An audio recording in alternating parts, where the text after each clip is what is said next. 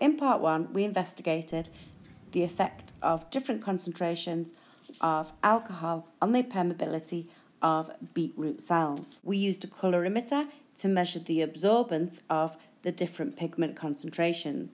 We found that the deeper the colour, i.e. the more pigment, the higher the absorbance.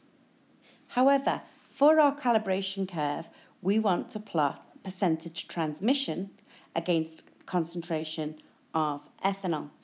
So to do that, we need to use a formula.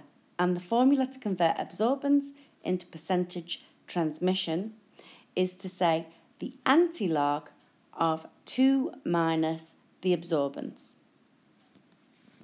To put that into a calculator, all we do is go shift, log, bracket, 2 minus, and then whatever the absorbance is, close the bracket and press equals. We can then plot percentage transmission against our different concentrations of ethanol. That gives us a calibration curve. The calibration curve can be then used to find the unknown.